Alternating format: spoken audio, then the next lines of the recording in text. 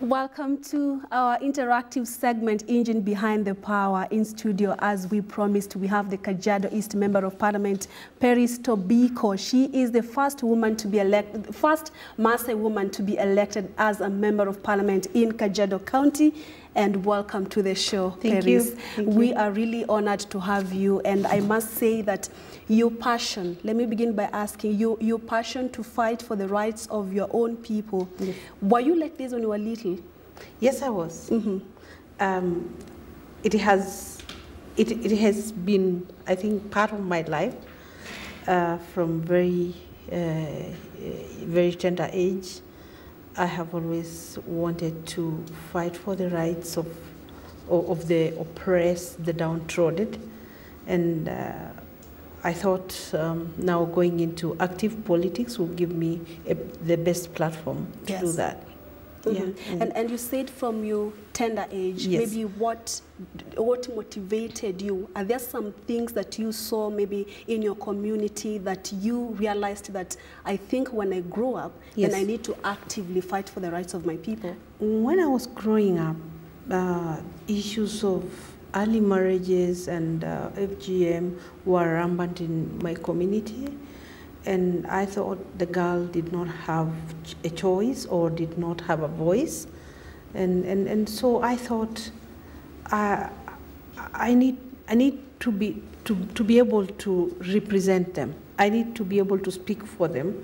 And I used to tell people when I was in primary school, I will be jailing those old men who will be removing their girls from schools.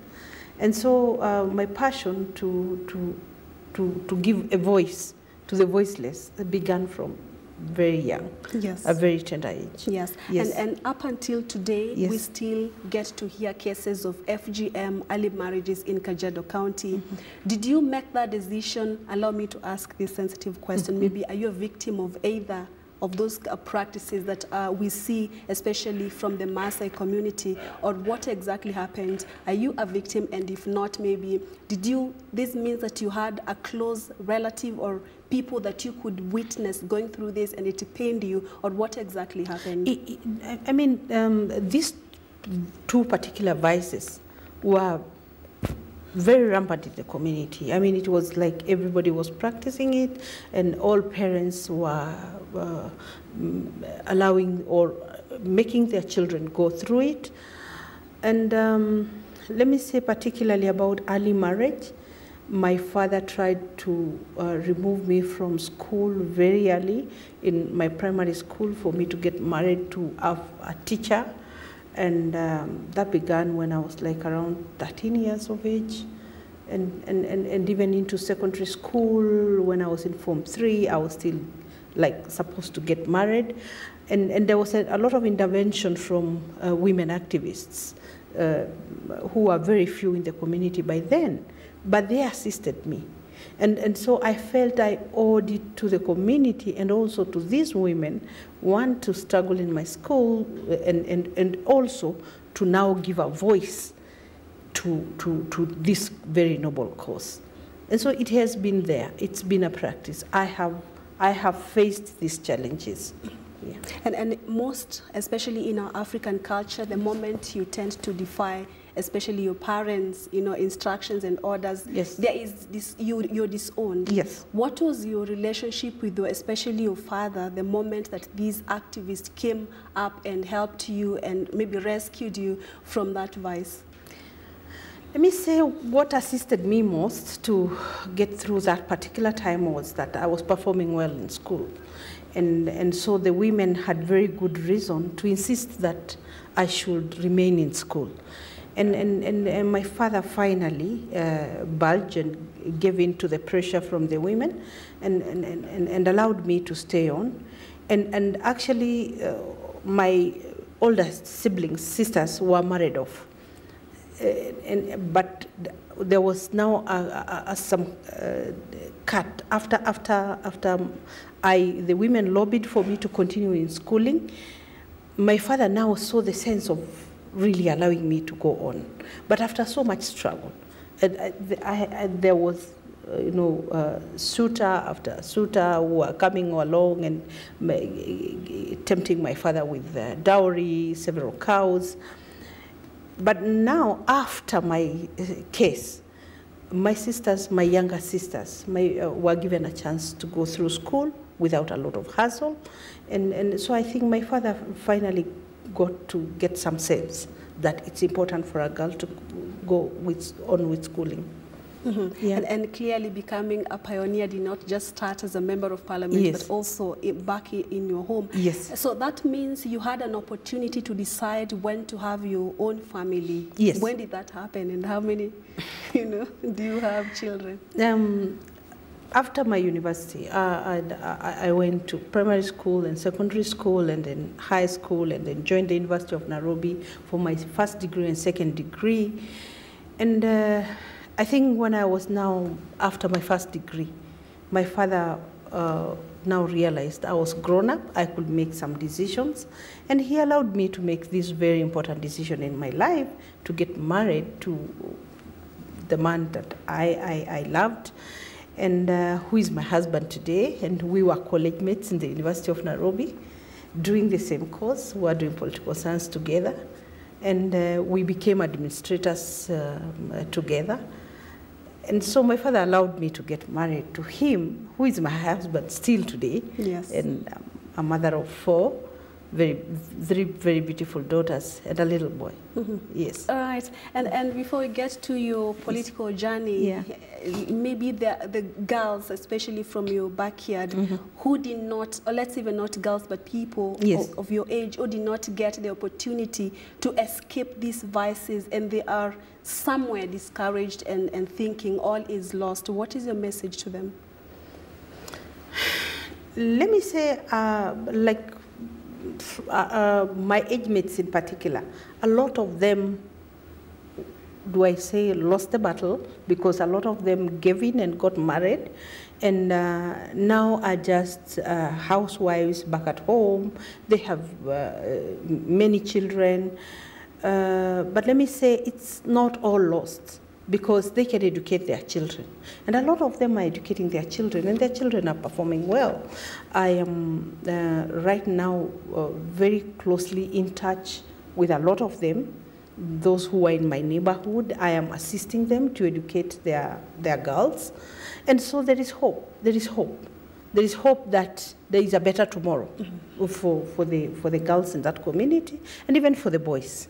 The community has come to embrace education right now. Right. Mm. Your decision to get into elective politics, yes, were you not scared? There has never been a woman, at that time, there had never been a woman who had tried, the elective politics, and we are talking about a member of parliament. Yes. Were you not scared? How did you arrive into that? No, I wasn't. I wasn't scared. I had a lot of passion. As I mentioned, I did political science in the University of Nairobi for my first degree and even for second degree. And by the time I was coming into active politics, the area member of parliament was the late General Kaiseri. And I felt I could challenge him. This was way back in 2007. And I did. I didn't make it, but I was happy with my performance. And I thought I could build on that foundation. So 2013, I was more than determined to go for it again. Politics excites me. For me, it was a matter of time, it was a matter of when, but I was going to get into it anyway. And when I did, there was no looking back. There was no looking back. Yes. But did you get the support system that any other person would get, especially from your community? Not quite, not quite. There were a lot of challenges. There were elders in the community who really felt it's a taboo for a woman to take leadership. It has not been seen before. They were scared. They felt like I am upsetting the normal system, cultural systems, the order that has been there from time immemorial. And so my coming in was not extremely welcomed. But I'm happy because the young people really embraced my candidature. And I owe it to them that I made it in 2013 after a lot of resistance from the elderly people who even did some casting ceremony. And I also received a lot of moral support from the church. The pastors prayed for me and prayed for my supporters, and they just gave, that courage to my supporters to go on. And I think also, looking back, the casting ceremony by the wazees or the elders may have given me a lot of sympathy votes. And so I made it, though very narrowly, in 2013. Mm-hmm. Today, those old men are my great supporters. They saw, I can say they have seen the light. They changed. Mm-hmm. They saw the kind of work that I have put in the constituency, the kind of involvement that I have done to bring them on the table, that decision-making was not a one-person affair, that they were still contributing a lot of their ideas, and they felt very comfortable thereafter. In the elections of 2017, they were there campaigning for me. Yes. Yes. And allow me to get you back to the ceremony, yes, because it was all over. Yes. I'll just ask you, like Peris, mm-hmm, were you not scared, especially after the ceremony? Did you feel somehow it was going to affect the outcome of the election, or how were you able to overcome that? Did your family continue to support you after the elders had spoken? Let me say, I was worried more for my supporters. That they would be discouraged. I wasn't discouraged. For me, I think the drive was there. And I felt this is just one hurdle I have to go through. But I was worried that it will affect a lot of my supporters, particularly women who would shy away and would also feel like they cannot go against what the elders have said. And so I must have lost quite a big chunk, a huge block of my supporters because of that. But I was not discouraged. And as I told you, the church became my support system. The pastors prayed for me and were all over saying that God can really use anybody to deliver the society and also to work for community. Right. Yeah. And in 2017, you were re-elected. 2017, I was re-elected with a big margin. Yes. So what's the secret? What is this one thing that you did that all of a sudden convinced, especially the elders, yes, to say, I think Peris is the way to go? Well, I remained respecting them. I gave them the space to guide me on a lot of issues. So finally, it was not like I really did upset their system as they had believed that I would. And I also, my performance in terms of delivering services to my constituents was loud and clear. It had been seen by everybody that really, no man has done this much. And so now I think it was more like the service delivery. She has delivered. She's a woman, but she has delivered more than beyond expectation. Mm-hmm. Yeah. And you're talking about service delivery, yeah, the issue of gender equality, women empowerment. Which is the best way to go about this? Should women be looking at gender equality or service delivery?